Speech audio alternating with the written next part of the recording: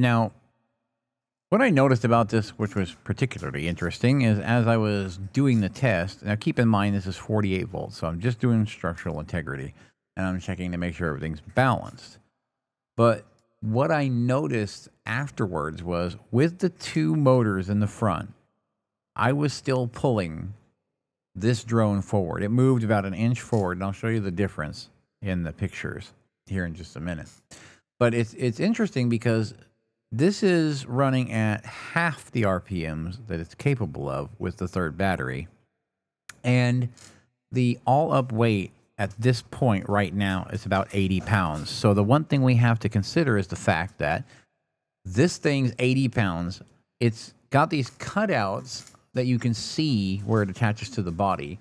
And it was pushing so much air towards the back and made itself light enough in the front to where it could scoot forward at half the RPMs, half the power, with only two of the motors. So that's something I just wanted you to pay attention to on this one. That's what's important here.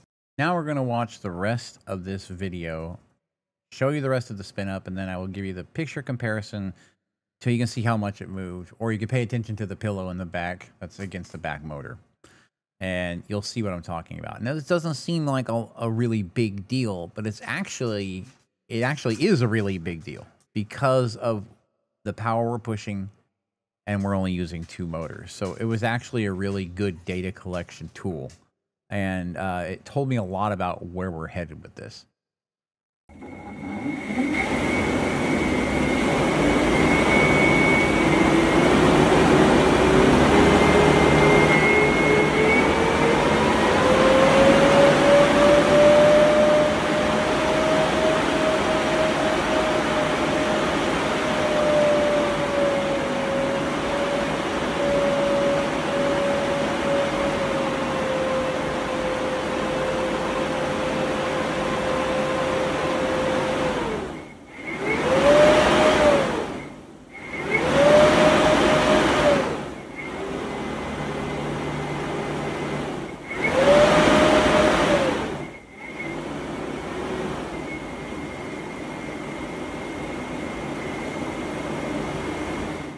I know it doesn't seem like a lot, but for an 80-pound drone running at half power with only two motors, this is definitely some good data.